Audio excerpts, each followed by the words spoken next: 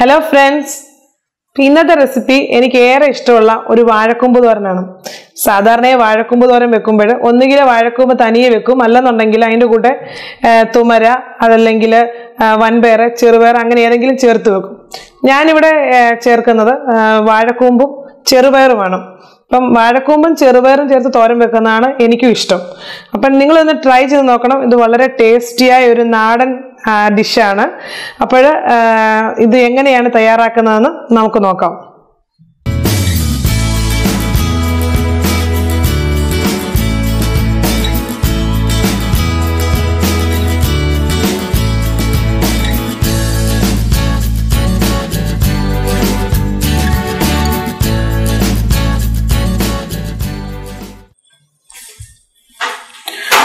ഞാനിവിടെ എടുത്തിരിക്കുന്ന വാഴക്കൂമ്പ് ഒരു മീഡിയം സൈസുള്ള വാഴക്കൂമ്പിന്റെ പുറത്തെ 3-4 പോളകൾ ഇളക്കി കളഞ്ഞതിന് ശേഷം ഏകദേശം ഈ ഒരു കളർ വരുന്നിടത്ത് ഞാൻ ഇളക്കി നിർത്തി. എന്നിട്ട് ഞാൻ ഇത് അരിയാനായിട്ട് യൂസ് ചെയ്യുന്നത്. പിന്നെ നിങ്ങളിത് വാങ്ങിക്കാൻ പോകുമ്പോൾ ഇപ്പം നമ്മുടെ നാട്ടിലൊക്കെ ആണെങ്കിൽ ഏത്തവാഴയുടെ അതുപോലെ തന്നെ പാളയംകോടന്റെ ഒക്കെ വാഴക്കൂമ്പാണ് നല്ലത്. അതുപോലെ തന്നെ ഈ പൂവന്റെ വാഴക്കൂമ്പ് അത്ര കൊള്ളില്ല. അപ്പം നിങ്ങളത് നോക്കി വാങ്ങിക്കണം. ഇവിടെ മീൻസ് വിദേശ രാജ്യങ്ങളിലൊക്കെ കിട്ടുന്ന വാഴക്കൂമ്പ് നല്ലതാണ്. അതുകൊണ്ട് മാർക്കറ്റിൽ കിട്ടുന്നതെന്ന് വാങ്ങിക്കുന്നു. ഇനി ഇതിന് ചില സ്ഥലങ്ങളിൽ വാഴക്കൂമ്പ് എന്ന് പറയും, മറ്റുള്ളിടത്ത് കുടപ്പൻ അതുപോലെ തന്നെ വാഴപ്പൂ അങ്ങനെ പല പേരുകളിലാണ് അറിയപ്പെടുന്നത്. എന്റെ നാട്ടിലൊക്കെ വാഴക്കൂമ്പ് എന്നാണ് പറയുന്നത്. അതുകൊണ്ട് ഞാനത് വാഴക്കൂമ്പ് തോരൻ പറയുന്നത്. ഇത് തോരൻ വെക്കുമ്പോൾ ഞാൻ നേരത്തെ പറഞ്ഞ കണക്ക് നിങ്ങൾക്ക് ഇഷ്ടമുള്ള ഇതിൽ തുവരയോ അല്ലെങ്കിൽ വൻപയറോ ചെറുപയറോ എന്ത് വേണമെങ്കിലും ഉപയോഗിക്കാം. ഇപ്പം ചെറുപയർ ഞാനിവിടെ ഉപയോഗിക്കുന്നതിന് കാരണം ചെറുപയർ ഇതിൻ്റെ കൂടെ ചേരുമ്പോഴാണ് ഒരു കളർ, ഒരു കോമ്പിനേഷനും അതുപോലെ തന്നെ ഒരു ടേസ്റ്റും എനിക്ക് കൂടുതൽ പെർഫെക്റ്റ് ആയിട്ട് തോന്നിയത് ചെറുപയർ ചേരുമ്പോഴാണ്. അപ്പം നിങ്ങൾക്ക് ചിലർക്ക് വൻപയറാണ് ഇഷ്ടം എന്നെനിക്കറിയാം, അവർ വൻപയർ ഉപയോഗിക്കുക. അല്ലെങ്കിൽ തനിയെ തോരൻ വെക്കുന്നവർ അങ്ങനെ വെള്ളം ചെയ്യാം. അപ്പൊ നമുക്ക് അരിയുന്നത് എങ്ങനെയാണെന്ന് നോക്കാം. അത് നമ്മൾ കട്ടിംഗ് ബോർഡിൽ വെച്ചോ അല്ലെ ചോപ്പറിൽ വെച്ചോ അരിഞ്ഞു കഴിഞ്ഞാൽ ഒരു കയ്പ്പ് രുചി അല്ലെങ്കിൽ ഒരു ചുവയുണ്ടാവും. അപ്പോൾ അതുകൊണ്ട് നമുക്ക് കൈകൊണ്ട് തന്നെ കൊത്തി അരിയാണ് ചെയ്യേണ്ടത്. അതെങ്ങനെയാണെന്ന് ഞാൻ കാണിച്ചു തരാം. അങ്ങനെ ഇങ്ങനെ പിടിച്ചിട്ട് ഇങ്ങനെ സൈഡിലായിട്ട് ഇങ്ങനെ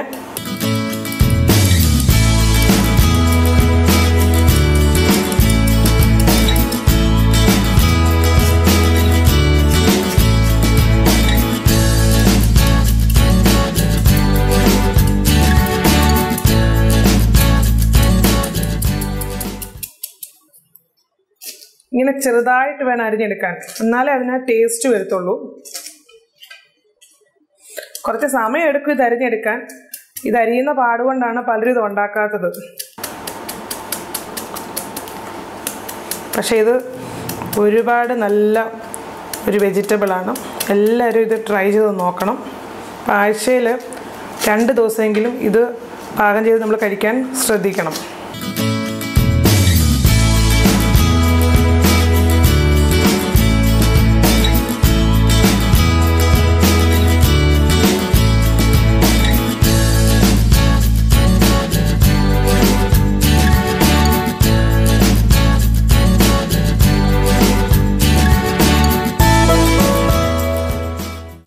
നമ്മൾ ഈ വാഴക്കൂമ്പ് ഇവിടെ അരിഞ്ഞ് കിട്ടിയിട്ടുണ്ട്.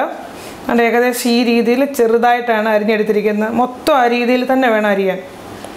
ഇനി ഇതിൽ ചെറിയൊരു കറയുണ്ടല്ലോ, അത് കളയാൻ വേണ്ടി നമ്മൾ കുറച്ച് വെളിച്ചെണ്ണ ഒന്ന് ഒഴിച്ചു കൊടുത്തിട്ട് ജസ്റ്റ് ഒന്ന് ചുറ്റിച്ചെടുക്കണം. ഇപ്പം പലരും പല രീതിയിലാണ് ഇത് ചെയ്യുന്നത്. ചിലരാണെങ്കിൽ ഈ വാഴക്കൂമ്പ് അരിഞ്ഞതിന് ശേഷം വെള്ളത്തിലോട്ടിട്ടിട്ട് വെള്ളത്തിൽ കഴുകി വാരിയെടുക്കുന്നതിന് മുന്നേ ഒരു ഈർക്കിളി വെച്ച് ഇങ്ങനെ ചുറ്റിയെടുക്കും. ആ കറയുള്ള നാരിങ്ങനെ ചുറ്റിയെടുക്കും. ശരിക്കും പറഞ്ഞു കഴിഞ്ഞാൽ അങ്ങനെ വെള്ളത്തിൽ അരിഞ്ഞിടേണ്ട കാര്യമില്ല. അപ്പോൾ ഇതിൻ്റെ പോഷകഗുണങ്ങളെല്ലാം പോകും. ഞാനിവിടെ ചെയ്യുന്നതെന്ന് പറഞ്ഞു കഴിഞ്ഞാൽ കുറച്ച് വെളിച്ചെണ്ണ ഒഴിച്ചു കൊടുത്താണ് ചെയ്യാൻ പോകുന്നത്. കുറച്ച് വെളിച്ചെണ്ണ,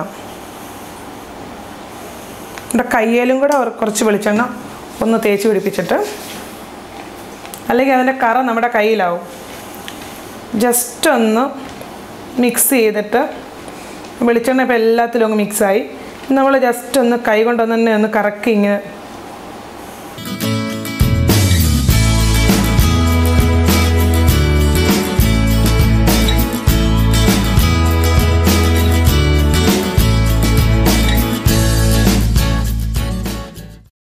ഈ നാരെല്ലാം കൂടെ ഇതിനകത്ത് നമുക്ക് കിട്ടിയിട്ടുണ്ട്.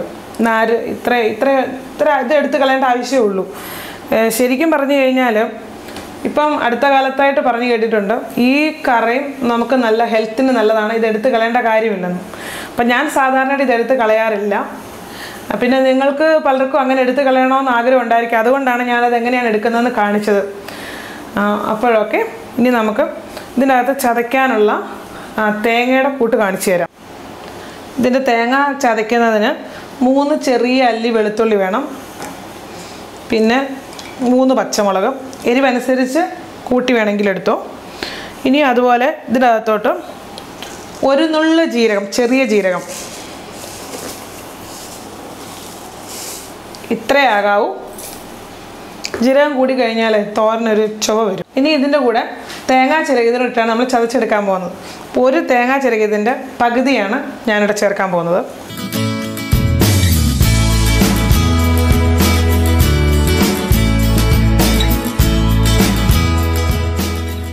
ഇനി ഇതൊന്ന് ചതച്ചെടുക്കാം. വെള്ളം ചേർക്കാതെ ഇത് ചതഞ്ഞ് കിട്ടും. പിന്നെ മിക്സി ചതയ്ക്കാൻ പ്രയാസമാണെങ്കിൽ ഒരു ലേശം വെള്ളം ഒന്ന് തളിച്ചു കൊടുത്താൽ മതി.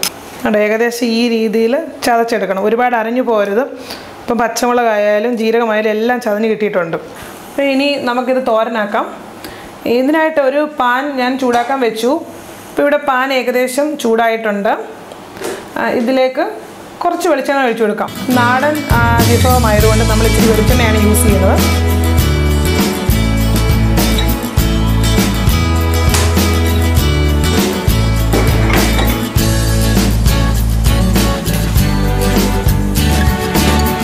ഇതിലേക്ക് 1/2 ടീസ്പൂൺ കടുക്,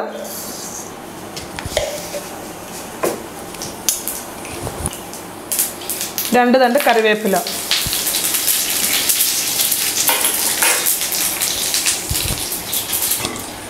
ഇനി ഈ അരിഞ്ഞു വെച്ചിരിക്കുന്ന വാഴക്കൂമ്പ് ചേർക്കുന്നതിന് മുന്നേ നമുക്ക് ഒരു സവാള ചേർക്കണം. മീഡിയം സൈസിലുള്ളൊരു സവാള ഞാൻ ചെറുതായിട്ട് അരിഞ്ഞു വെച്ചിട്ടുണ്ട്, അത് ചേർത്ത് കൊടുക്കാം.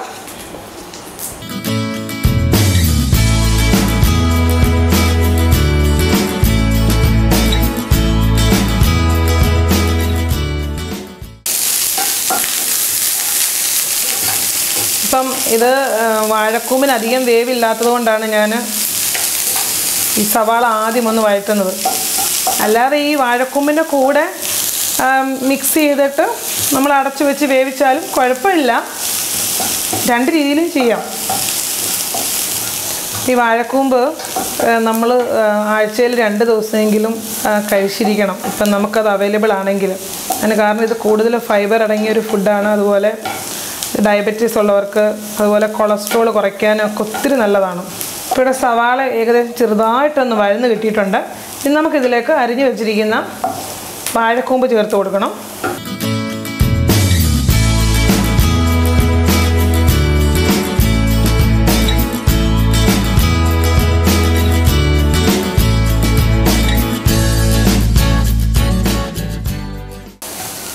കുറച്ച് ഉപ്പും കൂടെ ചേർത്ത് ജസ്റ്റ് ഒന്ന് ഇളക്കി കൊടുക്കണം.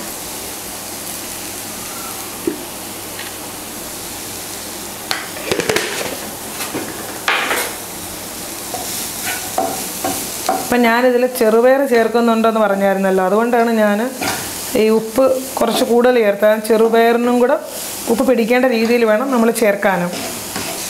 ഇനി ഇതിൽ ഈ അരപ്പ് പിടിക്കണമെങ്കിൽ ഈ അരപ്പ് നമ്മളിപ്പം ചേർത്ത് കൊടുക്കണം. ജസ്റ്റ് ഒരു 2 മിനിറ്റ് നമ്മൾ ഈ വാഴക്കൂമ്പ് ഇട്ടൊന്ന് വഴറ്റിയാൽ മതി.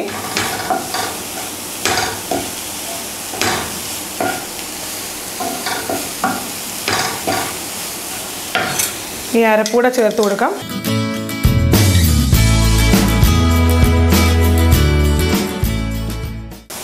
ലേശം മഞ്ഞൾപ്പൊടി.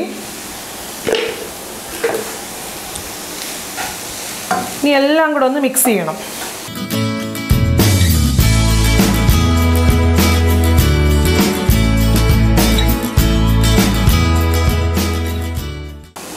വെള്ളം ഒട്ടും ചേർക്കല്ല്, ഇത് അടച്ചു വെക്കാൻ നേരത്ത് ഒട്ടും വെള്ളം ചേർക്കല്ല്. ഈ വാഴക്കൂമ്പിൽ നിന്ന് തന്നെ നല്ലതായിട്ട് വെള്ളം ഇറങ്ങും. വെള്ളം ചേർത്ത് കഴിഞ്ഞാൽ ഇത് കുഴഞ്ഞു പോകും, അതുകൊണ്ടാണ് വെള്ളം ചേർക്കലെന്ന് പറയുന്നത്.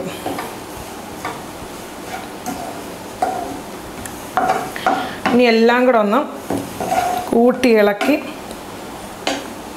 തല്ലിപ്പൊത്തി നമുക്ക് അടച്ചു വെക്കണം.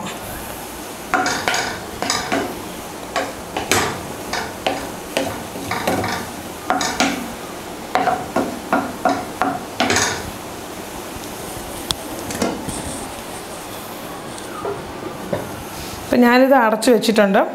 ഒരു 5 മിനിറ്റ് കഴിഞ്ഞ് നമുക്കിത് അടപ്പ് മാറ്റിയതിന് ശേഷം നോക്കാം. മീഡിയം തീയിൽ വേണം വെക്കാൻ. അതായത് ഒരു ലോ ടു മീഡിയം ഫ്ലെയിമാണ് എപ്പോഴും നല്ലത്, അല്ലെങ്കിൽ അടിക്ക് പിടിക്കും. ഇപ്പം നോൺ സ്റ്റിക്ക് ആയതുകൊണ്ട് അടിക്ക് പിടിക്കാൻ ചാൻസ് കുറവാണ്. അല്ലാത്ത ചീനിച്ചട്ടിയൊക്കെ ഉപയോഗിക്കുന്നവർ ഇടയ്ക്കൊന്ന് ഇളക്കി നോക്കണം. കണ്ടോ, വെള്ളമൊന്നും ഒഴിക്കാതെ തന്നെ നല്ല ഉണക്ക് ആവി വന്നിട്ടുണ്ട്.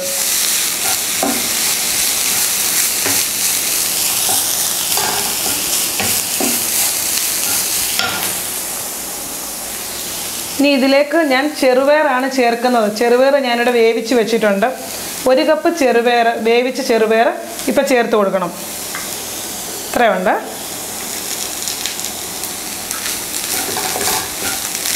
ഇനി നല്ലതുപോലെ മിക്സ് ചെയ്യണം.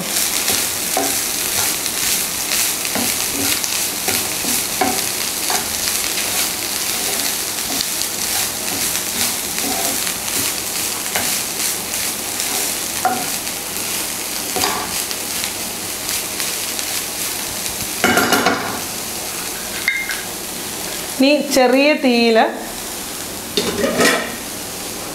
ഒരു 3 മിനിറ്റും കൂടെ ഒന്ന് അടച്ചു വെച്ചാൽ മതി. ഈ പയറും ഈ വാഴക്കൂമ്പിലൊന്ന് മിക്സ് ആവാൻ വേണ്ടിയാണ് നമ്മൾ ഈ 3 മിനിറ്റും കൂടെ ഒന്ന് അടച്ചു വെക്കുന്നത്. അപ്പോൾ എല്ലാം ഒന്ന് എരിവും അതുപോലെ തന്നെ ജീരകത്തിൻ്റെ മണവും എല്ലാം അതിൽ പിടിക്കും. നമുക്ക് ഈ അടപ്പ് മാറ്റി നോക്കാം.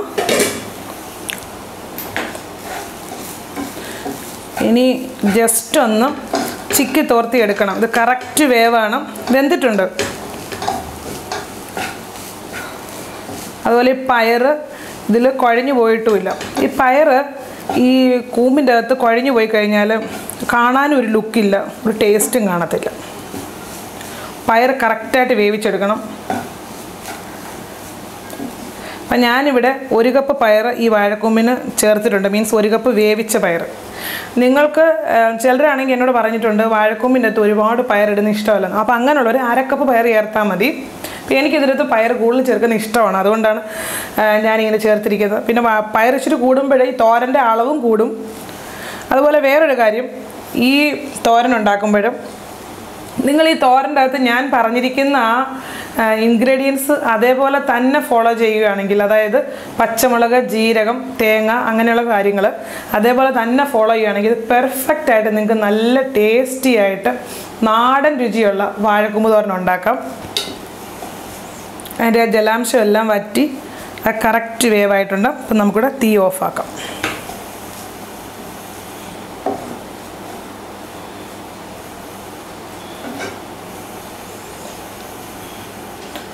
അപ്പോൾ വാഴക്കൂമ്പ് ചെറുപയർ ചേർത്ത് തോരൻ വെച്ചത് ഇവിടെ റെഡി ആയിട്ടുണ്ട്.